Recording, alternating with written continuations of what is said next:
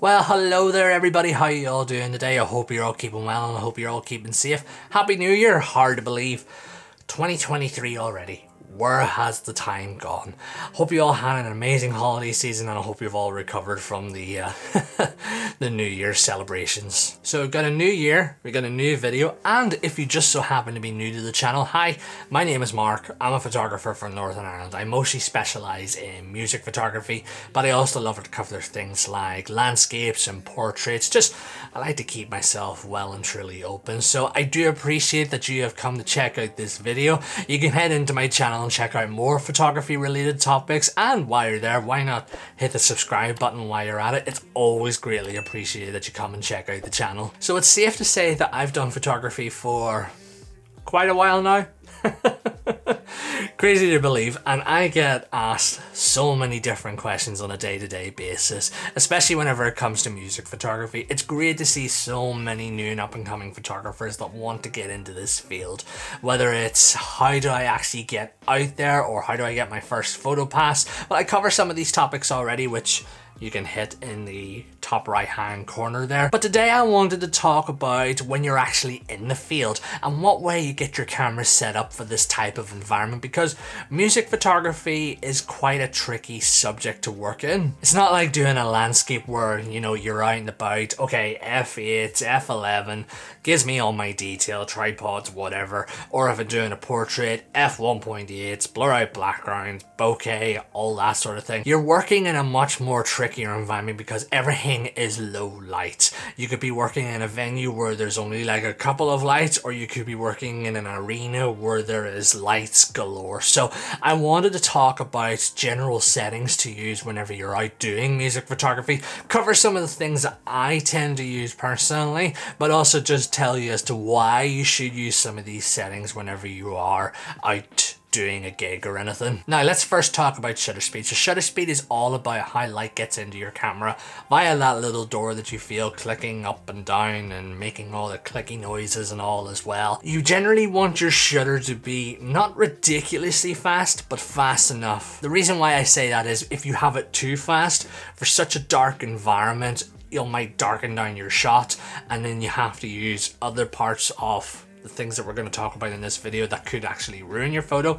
But you also then don't want it to be too slow where you're going to get a lot of motion blur, especially if it's like a very fast moving band, like a metal band that are constantly going all about the stage. For me personally, I like to shoot anywhere between 125th of a second to 250th of a second if I'm shooting an indoor venue, because I find that that's a nice sweet spot for not the motion blur, but still fast enough to capture a bit of freezing with my moving subjects. Now, if I'm shooting outdoor, like at a festival or even like an arena where subjects are a little bit brighter, I have a bit more room to make my shutter a bit faster, because you tend to find a lot of these sort of different venues might be a lot brighter, there's more lights and all involved. So I'll tend to go at least up to about 400th of a second for the likes of an arena or an outdoor gig, because there's more room for light and to make things a little bit faster. That being said, you can get a little bit creative with your shutter speed. Like if you do actually have quite a fast moving band that are like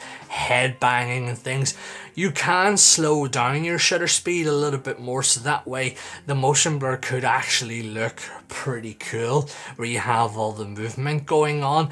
I tend to not do it a lot these days. I used to do it whenever I was starting out because it just gave me a different style, a different look. I tend not to do it too much these days because I'm not really a big fan of that myself. But if you want to do that sort of creative sort of look and creative sort of, it can actually look really cool. Next, I want to talk about aperture. So aperture is all about how much light comes into your camera via the lens through f numbers and f stops. You'll probably see like a little f number on the bottom of your screen on your camera. Basically, all that means is when you see that f number, the smaller the number, the larger your aperture will be, so it's letting in more light, whereas the larger the number, the smaller your aperture is going to be, so it's letting in less light, but generally introduces a lot more detail. So for me, when it comes to concert photography, I'll want to have as much light as possible being let in. Personally, I like to stick anywhere between f2.8 and f4.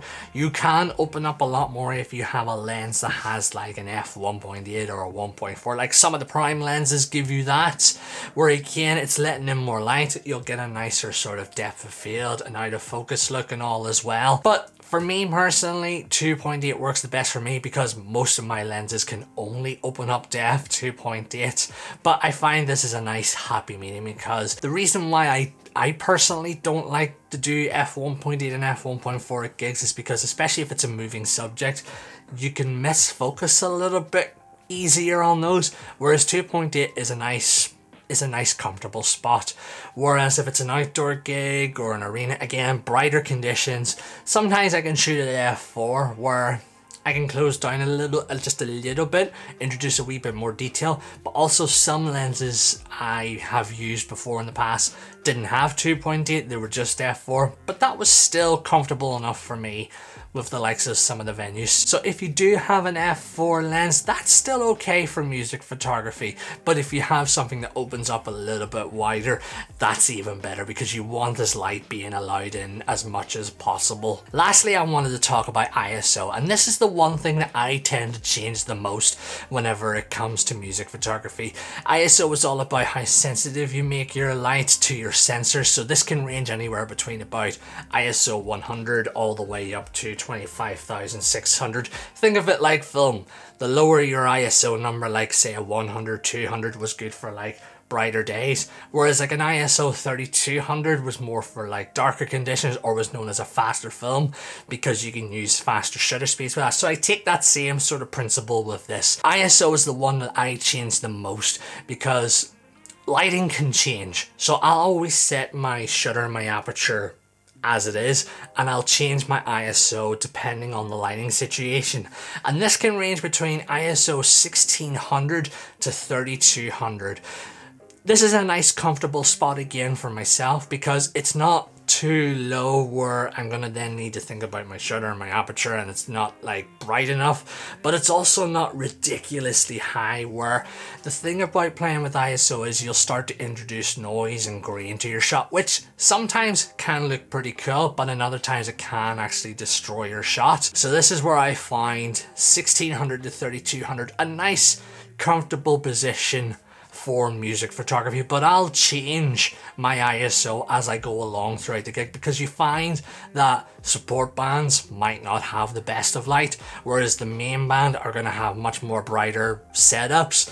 So you could find that the support band, I'll have to raise my sensitivity a little bit more, whereas the main band I'll have to lower down because they're going to be a little bit brighter. So these are the main things that I tend to look out for with music photography, but there is some other things that you can also use that will help you out as well, and that is things like your file formats. Shoot in RAW.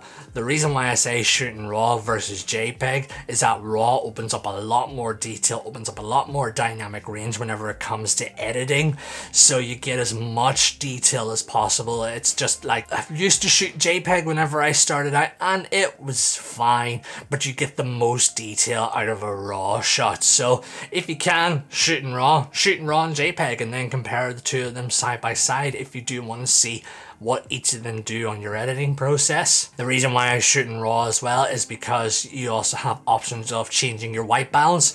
So you can put in your own white balance on the camera. This is where you say if you want your shot to look a bit warmer or colder. I tend to keep my white balance at daylight because I find this is a wee bit warmer, but because I shoot in RAW, I can change this. It gives me more flexibility, so if I'm editing I can make it colder or warmer, but I've got a nice little base point for myself there. Your autofocus, you'll tend to maybe want to set your camera up to AFC. You'll find this in your menu where you can go AFA, AFS or AFC.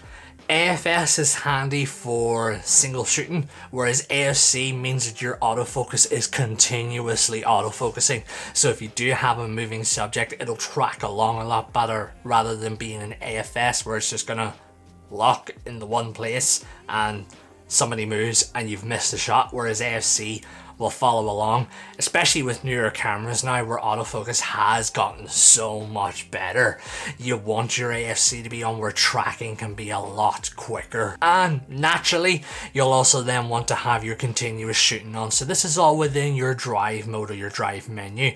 So whether that's a menu on your camera, or you might have a little dial up on top where you can have single shots or continuous shooting. Sometimes they'll be listed as continuous high or continuous low, so you'll naturally want to be, you know, we like to say spray and pray. So that way you're not taking like one shot at a time, you're probably taking quite a few. All these little things here and there can really help out your music photography, because again, you want to think about, you know, a lot of these sort of subjects are moving, so things like the tracking and the continuous shooting means that you're not going to miss a shot at all, or you'll have a better chance at not missing a shot. Now I know I've probably shouted out a lot of different numbers and different sort of terms and all like that.